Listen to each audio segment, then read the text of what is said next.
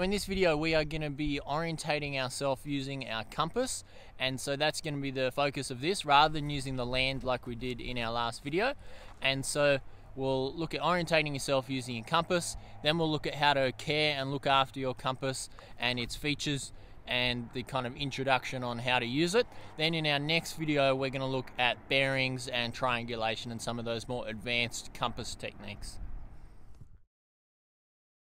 So here we're going to look at the parts of a compass, and the first thing is the base plate. So this is the large bottom section of the compass. On our base plate we have an arrow of direction of travel. The next part of our compass is the bezel, and so this can turn around. Inside the bezel we have some orientating lines which we will line up with the grid lines most often, and then we have this arrow here, and this is the orientating arrow. It's colloquially called the shed, and the magnetic needle is often called Fred, and so we put red Fred in the red shed. That's one of the techniques we'll use over the course of. We have our little line here which is matching up with our direction of travel arrow, so that one is what we can give a reading for the degrees from north. The final part, which you can see in the bottom just, there are a second set of declination lines in the bottom. If you're in this one location a lot, you can change the declination there, and that means that your compass is set up for a particular location for the whole time, and so you don't have to keep on adding or minusing off magnetic variations to the grid lines when you're navigating. The parts which we've looked at already are the scales on the side. So we've got a 1 to 50, 1 to 25, and then a regular ruler in centimeters there. Got a magnifying glass if desired, and a place to attach a string. So this is kind of the basic setup of a compass, which will allow you to do navigation for hiking. Couple of things to care for your compass. The compasses are pretty robust, and they do slowly wear out some of the lines over time, as you can see on this one. But the most important things are to make sure that the bezel is twisting freely and that it's not got grit in the back of there, and so you can take that out and clean the grit out of there if you needed to. Then the most important thing is we want our magnetic needle to retain its orientation to north. Ways we can lose that are by, say, swinging your compass round and round on the end of a string, and so that can change the magnetic needle a little bit, or storing it near objects that have metal or magnetism associated with them. So there, when I bring it up to my watch, you can see magnetic field of the watch is altering the magnetic needle, and so if I left this compass against my watch for a really long period of time, it would slowly alter the magnetism in the compass. Declination is an adjustment which we have to make to account for the difference between true north, grid north, and magnetic north. So we'll start with true north. So true north is the axis on which the Earth rotates and spins around. So the Earth is a sphere spinning around a central axis, and that is at the top and the bottom of the sphere there. As the Earth spins around, the central point on which it's spinning is what we call true north.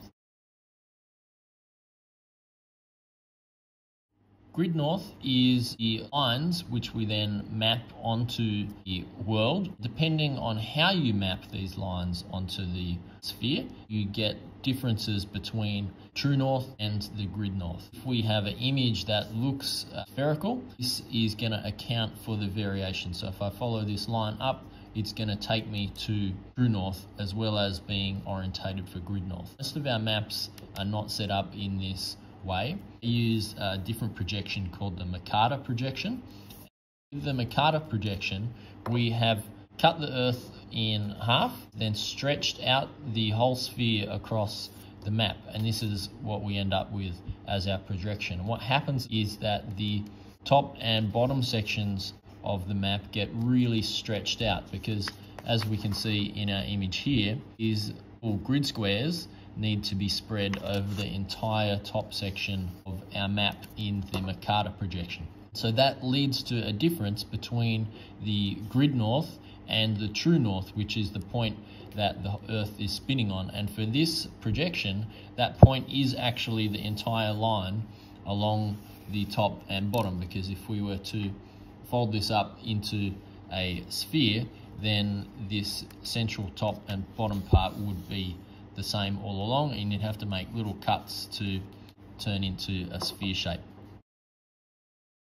Final part of this is magnetic north, and the Earth has a magnetic field, and on that magnetic field we see the location like on a magnet where the north and south is orientated to is moving about, and that's because the magnetic field of the Earth is created by the movement in the iron nickel core of the Earth and some fluids which are moving around in there, so it changes over time. And as part of that, in our recent history, the last 100 to 200 years, we've seen magnetic north move from being in the northern part of Canada here, and then it's been moving across in a kind of direction like this. And so magnetic north is moving around as the fluids at the core of the Earth, which control the magnetic field, are also moving around. So you need to check on your map the currency of the map, and that's because maps from say 30-40 years ago will have magnetic north in a different location to its actual location today. When we apply the differences between true north and grid north and magnetic north on our map, we need to make some adjustments, and that's called declination. So when I add my compass to the map, on this projection, the Mercator projection, my grid lines are going to be running perfectly north and south and east and west, so across the map in a perfect square. But you can see on my compass, the magnetic needle is not pointing to north, and if I move it sideways along like this, it remains pointing to the one place. And that's because my magnetic needle of the compass is going to point towards the magnetic north of the Earth, and that is a location up here in northern Canada. I need to account for the difference between my grid lines when I'm looking at a map that's in Australia and the direction which my magnetic needle is pointing to, which is over to the magnetic north. For me in Australia, in Canberra, I have 13 degrees towards the east is the difference between magnetic north and grid north on my maps. And I have about 1.5 degrees as the difference between my grid north and my true north location. But we're not really going to worry about that little difference because it doesn't apply in our navigation settings. The difference between my magnetic needle pointing to magnetic north and grid lines is the declination adjustment I need to make. If I were to take a bearing and then minus 13 degrees off the map, you can see that I've now aligned my grid north and my magnetic needle. So that's how that is working.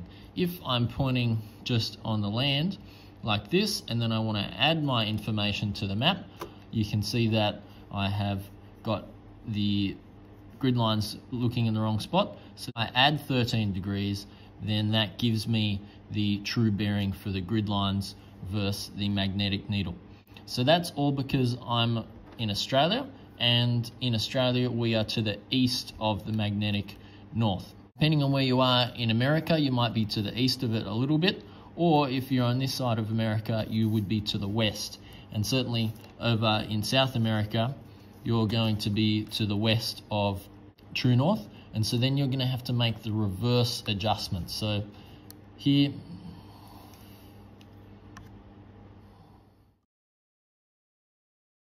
so in the very simplest sense, we can use a compass to provide some direction. Here we have our compass. The magnetic needle is going to point towards north, and so I'm facing west. Just by looking at the magnetic needle, we can find some direction in the landscape. We need to combine this with our map techniques to work out where we actually want to go and find the correct pathway through the landscape. So the next part is to orientate the map using the compass. Just put my compass on top of the fence pole because I thought it would be an easy place where I could shoot, and I realized that the magnetism of the pole is actually greatly interfering with my compass needle, and you can see it moves about 30 degrees there. This highlights the importance of using your compass away from objects which might include magnetism. So surprisingly, a fence pole there did have magnetism in it, even though it was a wooden fence pole, but the wires and things around it have clearly provided a magnetic field. I'm going to put my compass on the map. It doesn't really matter where you are, but the next thing is to line up the grid lines on the map with the orientation lines inside of the bezel. So now what I have is I've lined up the grid lines on the map with the lines inside our bezel, those orientation lines, and then what I'm going to do is I'm going to rotate my map and compass together until I have my magnetic needle living inside of the directional arrow for our bezel or the shed. And so when red thread is lined up with the shed, then that's orientating the map with the magnetic field which is around the earth, which is how we decide north. And so here, if I look up the hill, I just have a hill there, and I can look to my left, I've got the track going along that way and the track heading off to my right hand side as well. And so that's pretty much exactly where the top corner of the base plate is on my map, and then I have the Karma homestead just below there. So that way I have orientated myself using the compass to orientate the map position, so it's in the same location relative to north as what I'm looking at on the ground. I'm in some pine forest here, and that's because your task for this video is to walk on track in a environment just using your compass.